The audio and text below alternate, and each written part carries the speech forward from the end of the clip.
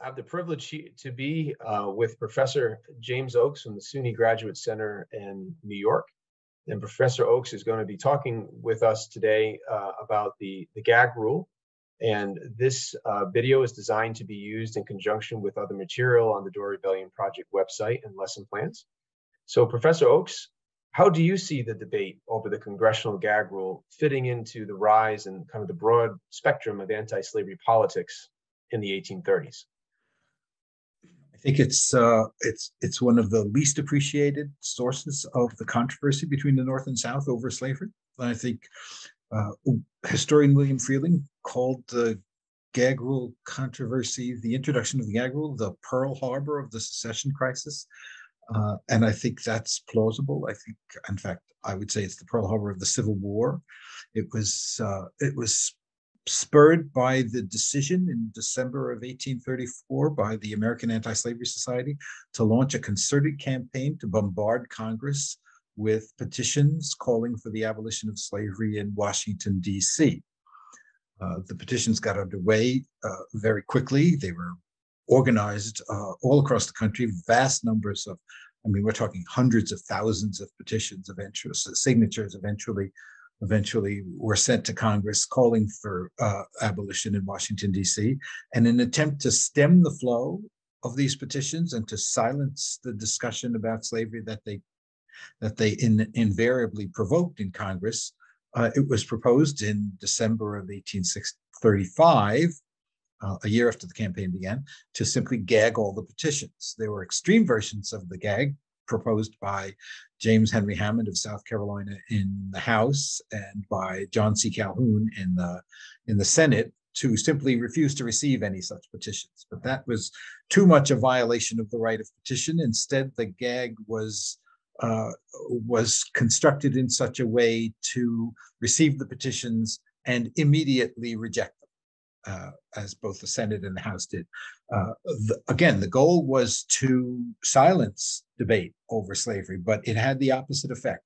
It very quickly became clear to the abolitionists that they had found themselves an issue in which they could prick Northern consciences over slavery by pointing out that the demands of the defense of slavery were now such that the fundamental rights of all Americans, the basic right of petition, was being thwarted in order to preserve slavery in the South. So rather than do what the proposer, what the advocates of the gag, what the people who introduced the gag thought they were doing, which John Quincy Adams said was to tranquilize debate over slavery, it had exactly the opposite effect.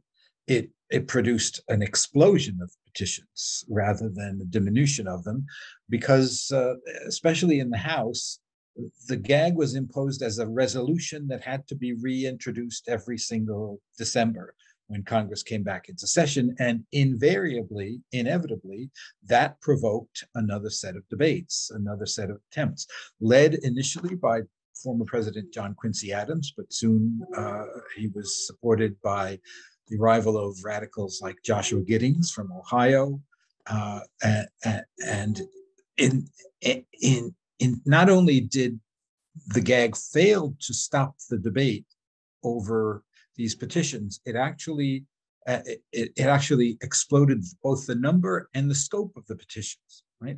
Because the defense of the gag was based on the principle that slavery was a constitutionally protected right of property, and a petition calling for the abolition of slavery in Washington, D.C. was unconstitutional, because even though the Constitution gave Congress the power to make all needful rules and regulations governing the District of Columbia, it could not adopt rules that violated the Constitution. The problem is that once you make that your argument for banning petitions concerning the abolition of slavery in Washington, D.C., it is inevitably going to affect a number of other policies that Northern anti-slavery people had long accepted, which is, for example, the banning of slavery in the Western territories. You can't do that. Congress can't do that if it's a constitutionally protected right of property. Protecting the civil rights and the due process rights of fugitives in the North who are accused, or blacks who are accused of being fugitives. You can't do that if the slaves are only property, because property doesn't have due process rights. The result, in other words, was the expansion of the scope of the petitions. You started getting petitions calling for a ban on slavery in the Western Territories, due process rights for accused fugitives, regulation of the domestic slave trade, ban on any new slave states admitted to the Union, and the like. So far from closing down debate over slavery, the gag rule expanded the debate over slavery to include issues like the civil rights of Northerners who are being, whose rights of petition are being suppressed, and the due process rights of Northerners who are, being suppressed. And so the consequences of the gag rule were dramatic.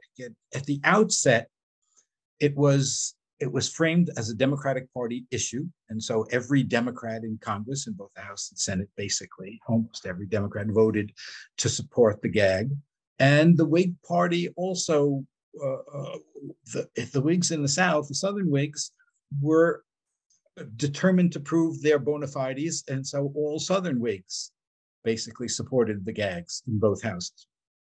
The only source of opposition to the gag rules initially were Northern Whigs who had an anti-slavery tradition. That's the tradition that Abraham Lincoln, for example, would come out of. And the history of the successive debates over the gag is the history of the increasing unwillingness of Northern Democrats to continually reintroduce the gag year after year after year. So if you watch the debates, in the votes from 36 to 37 to 40 to 41 to 42, you'll see the steady withdrawal of support among Northern Democrats for the gag, until finally in the early 1840s, the gag rule is enough Northerners are opposed to it that the Southerners can no longer sustain the gag anymore. So you see the effect of it was a gag designed to tranquilize debate over slavery had the effect of exposing the fissure within the Whig Party over slavery between Northern and Southern Whigs, and creating a fissure within the Democratic Party over slavery, and expanding the scope of anti-slavery politics in such a way that by the end of and also forcing Northerners, anti-slavery Northerners and pro-slavery Southerners to develop theoretical justifications, constitutional justifications for their positions. So out of the gag rule comes a much more coherent theoretical debate over slavery by anti-slavery Northerners and anti-slavery Southerners, as well as a clear divide within the political system between in both political parties over slavery, and something like an anti-slavery project. That is, the things that the petitions called for eventually are something I call the anti-slavery project. All the things Congress could do to surround the slave states with free states, free territories, free oceans, were represented in the petitions that anti-slavery Northerners signed in increasing numbers. And finally, it produced the first congressional debate over the role of women in politics, because disproportionately, these petitions were signed by women. The famous first petition was called the Fathers and Rulers Petition, addressed by the ladies of such and such a town, such and such a county. And they were not only signed in large numbers by women, indicating that this is the way women could participate in politics because they couldn't vote, but also it was something women were actively engaged in organizing these petition drives, going from door to door, all across the North, all over the Midwest, like that. And so the result was a debate in Congress over not only the legitimacy of petitions concerning slavery, but the legitimacy of petitions from women who increasingly were participating in the political system by means of this.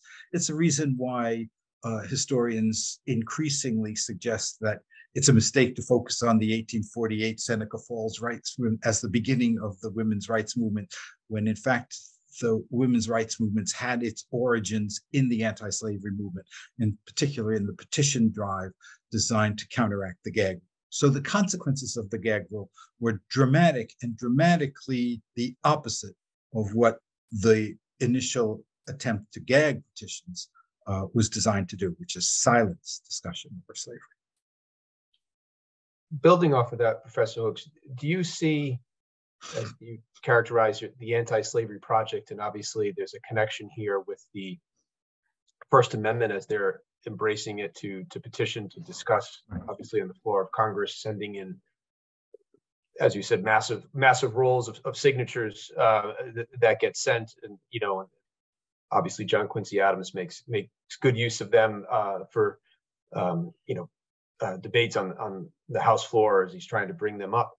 What do you see happening in the North as the gag? Is it helping to increase membership in these abolitionist and anti-slavery societies that continue to grow at state levels? And at times we also see opposition, that there's mobs that begin to attack, certainly the death of Elijah Lovejoy in 1837, that there's strong opposition in the North to abolitionist activities. How do you see the gag rule and the debate over that affecting the growth in both and also the opposition that abolitionists take, and sometimes obviously their lives are on the line?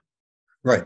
So we too often look at the mobs as the barometer of Northern public opinion on slavery. Northerners hated abolitionists. They mobbed abolitionists in the cities. They burned down abolitionists.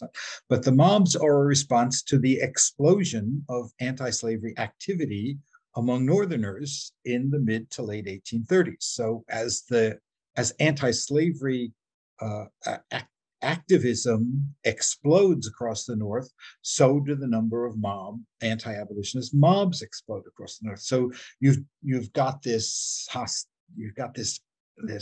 conflict in the North that is to a certain extent resolved as the ability of the Democratic Party to hold on to Northern Democrats wanes, and the focus of anti-abolitionist mobs, the organizing apparatus of Northern anti-abolitionist mobs, tended to be the Democratic Party.